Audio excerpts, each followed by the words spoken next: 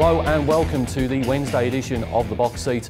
I'm Mark Warwood. A twilight racing card at Ascot. That's going to be a feature of summer Wednesday racing here at headquarters. We're expecting a very hot and sunny day, 38 degrees Celsius. The track to be a good 4 and the rail will be out at 13 metres. Race number 1 at Ascot on Wednesday will jump at 3:15. It's the summer twilight racing handicap over 1100 metres. In replay, let's go to Belmont Park and the trial of Queen of Soul. Out wider is Miss Cairo, along with the Shyster, who's in the middle, and back on the inside, Queen of Soul. At the 250 metre mark, it's Fame City on the outside, just in front. Joining in quickly, though, is Amber Mamba. Amber Mamba has swept up and taken the lead from Fame City. Flashing home from the back of the field is Queen of Soul. Have a look at Queen of Soul with giant strides for Ben Patterson, Simon Miller, and Queen of Soul. An impressive win.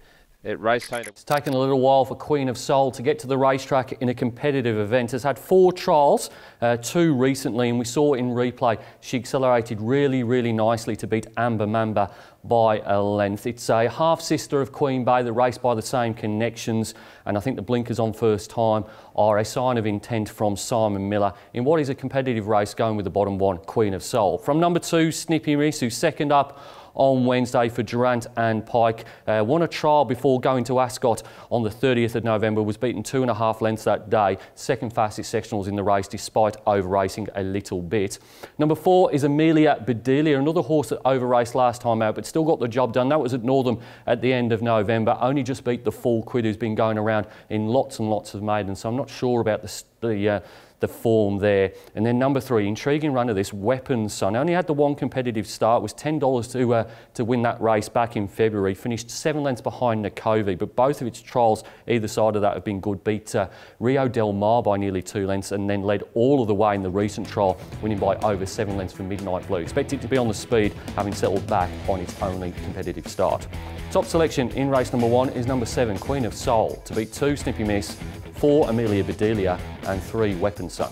Race number 2 at Ascot on Wednesday will jump at 3:50. It is the Western Race Picks maiden over 1,000 metres. In replay, let's have a look at the latest really good trial of Time to Sizzle. Into the straight, 400 metres to go. Don't Argue Buster back down to the inside. Peking Galah fourth, then All in Red, Secret Pearl, Nick of Time out wider. Uncle Dick Blackwing, and at the tail of the field is Zingano. Down the straight though and taking charge and racing away is Time to Sizzle, and another impressive trial coming up for Time to Sizzle. It's going to cruise home to victory and win by about 5 or 6, extending second. Time to Sizzle was a beaten favourite on both of her starts late in the 2-year-old season. Went round at $2.50 in both of those Belmont contests, but the trials have been really good. Won at Larkhill by 7 1/4 lengths over Drama Free, and then we saw in replay the Larkhill trial where it beat Peking Galah by nearly 6.5 lengths. Jumps on the bunny here, I think, won't be too far away. The earmuff's gone pre-race for the first time. Chris Parnham sticks. He's ridden this horse in both of her starts. I think Time to Sizzle will be raking her maiden. I think she's the best bet on the card. Goes on top from number 3, Modern Times. It'll be first up on Wednesday for Lindsay Smith and Peter Hall. Won its trial down at Larkhill as well on the 2nd of December by just under a length from Due West. It's just had the one competitive start. Was beaten 2 lengths by Bogart in the same race, contested by Time to Sizzle. Number 6 is an interesting runner. That's Pip. Has drawn really wide here. Gate number 13 of 13. May come into 12 depending on what the scratchings are like. Has finished 2nd and 3rd in its runs this campaign behind We've Got Dreams and This'll Test You. Actually got closer to This'll Test You than any of the horses did on Saturday. And then down the bottom is the emergency, number 13, Gotham Motor. William Pike takes over from Paul Harvey. Blinkers on first time, tongue tie off first time as well. If he gets into the field, will certainly be a chance. Top selection in race number 2 is number 9, Time to Sizzle, to beat 3 Modern Times, 6 Pip and 13 Got a Motor. Race number 3 at Ascot on Wednesday will jump at 4:20. It's the Tab Touch Better Your Bet handicap over 1,000 metres. In replay, let's take a look at the Larkhill trial win of Double Jeopardy. Appear to be, there seems to be one missing, and that looks to be Kimono. Into the straight, they run inside the 400 metre mark. Kelvin leads the way, tackled on the outside now and headed and passed by Double Jeopardy. Double Jeopardy takes the lead. Kelvin trying to kick, damn ready to the outside. Pakadale comes up 4 wide, but it is Double Jeopardy in front. Kelvin trying to respond. Double Jeopardy's in the lead. Kelvin kicked. Double Jeopardy is set to tackle his first midweek race since he arrived in Western Australia. His last start was in a 64 plus event behind Dammy George. Was only beaten 3 1/4 lengths that day. Thought the trial was pretty good. Chris Graham rode him in that trial. He rides them on Wednesday.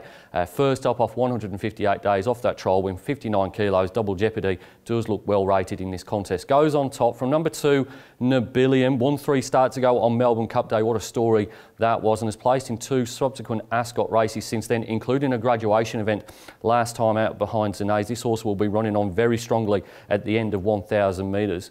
Interesting runner is number 5, Classy Lassie. It's now back with Jake Casey. Spent a couple of starts with his father, Sean, but Jake was the trainer when this horse won on the 12th of June at Belmont. That was on a heavy 8, so there is a little bit of a query there. First up, but does claim down to 54.5 kilos and will be on speed for sure. And then number 9, Cosmic Eyes for Gary Crispin and Sean McGrony. Placed 2 starts ago in a Class 5.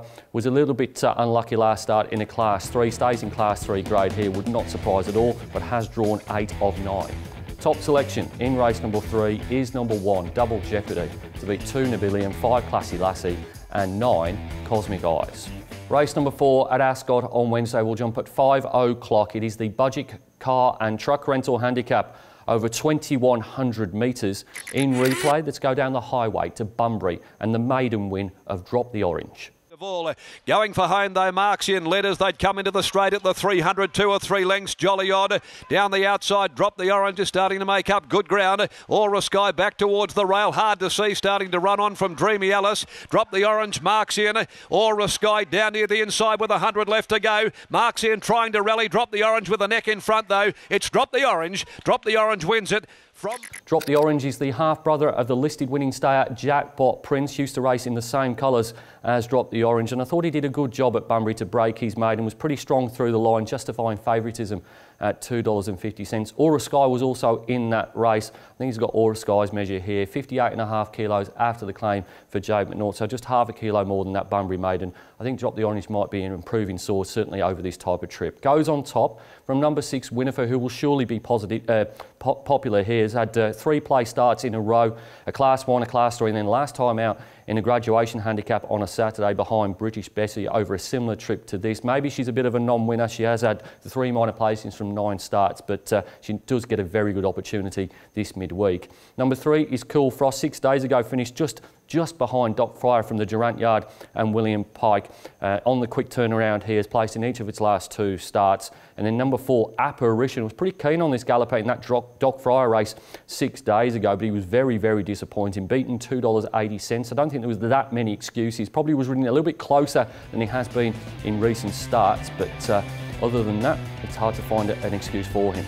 Top selection in race number 4 is number 1, Drop the Orange, to beat 6 Winifred, 3 Cool Frost and 4 Apparition.